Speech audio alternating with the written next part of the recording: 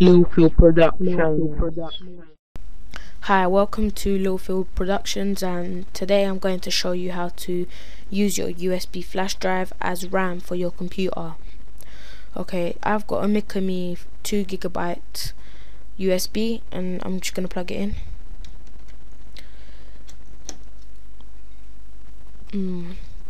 Press cancel, and you must go to my computer, and on your RAM drive you must have no files at all. So on your USB you must delete all the files before doing this.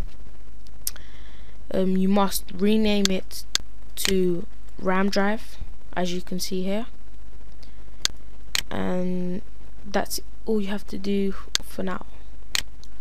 Then you go to control panel, you click system,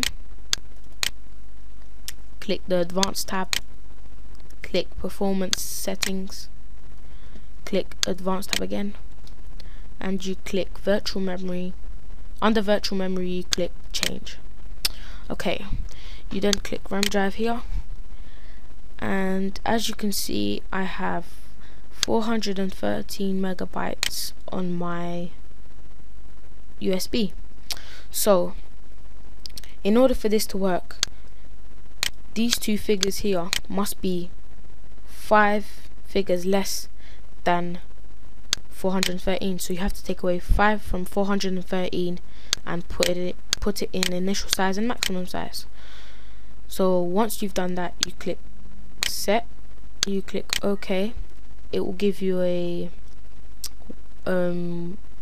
warning saying the changes you have made require you to start the computer before they take effect.